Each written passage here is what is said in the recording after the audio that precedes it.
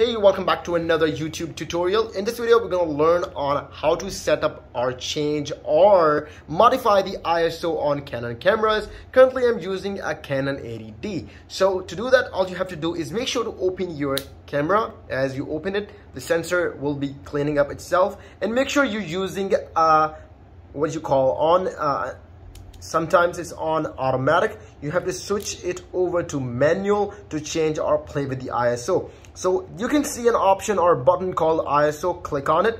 You see the current ISO is 800. You can see it's totally black in there. So we're gonna change it.